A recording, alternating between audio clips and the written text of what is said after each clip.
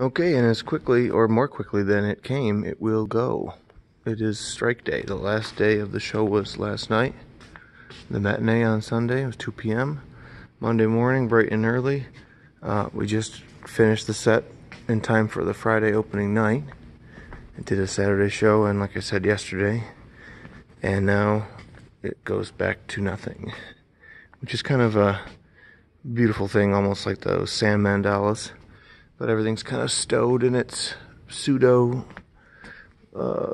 location from, doing the show itself. Maybe I could turn the work lights on and see this. Now this piece is over in here.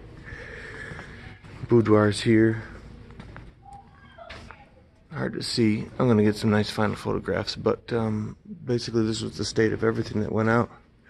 We've got our latches kind of painted in and hidden in the trim. Here, wainscot and chair rail. This is the A side of the stairs. Came out pretty nice with a light dry brush just to pull up some of these highlights on top. So what I did was everything got this color brown, and then when we were finished with that and it was almost time to open the curtain, I had put a dab of white in that same color, made a highlight color, and just ran around and caught the top of everything. But then our B side, that's just smooth brown, which faces out for Fester going to the moon, so you kind of don't notice that he's going upstairs in the dark when he's under a spotlight. And our weird artwork is from my private collection with our quick change cleat system that allowed them to hang the grandfather clock here in the beginning. Whoa. And quietly put the paintings and stuff back up. This is the B side of our doors that you never see. And the A side here that fits in to the alcove and the other pieces. And this is as good as I fixed up the line. This is sort of just some paint on top of that rough construction adhesive repair job. I did construct a wooden base and glue that inside. For example, this one is real bad. He's missing the entire sort of surrounding sculpt base on top of the wood base, but we painted that out black and you never noticed. They're just kind of in a spot where they can be fixed up further for a different show in the future. That could be added, and the face can be molded and put on the other. The casting can be put on the other one. And but for now, they're going to go down in the basement and hang out. Our trucks will stay intact, and some of these other components, the boxes won't go down to nothing. And we might even keep the lower stairs if they can be carried through the hole in the floor. We may or may not take the wheels off of them, but it's a nice kind of concise and usable piece for things like the theater elective and stuff that do a play that's not a musical, and they build their own sets and stuff. But the theater class, when they do that show, use a lot of pre-existing stuff and kind of scab it together to create a set for their show, which is a great starting point for students rather than from scratch.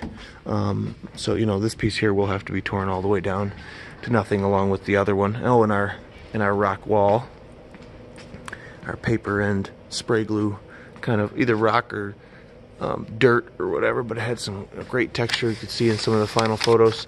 I'll put I think the link to my portfolio stuff is always in my video description, but if you want to see the beauty photos of this stuff, go on and through that link and check those photos out. And from other shows too, I've got beauty photos from all the theater productions I've constructed. So, and and the torture rack, kind of, we had a helper paint in all of the wood grain, and I threw some decoration and stuff on there.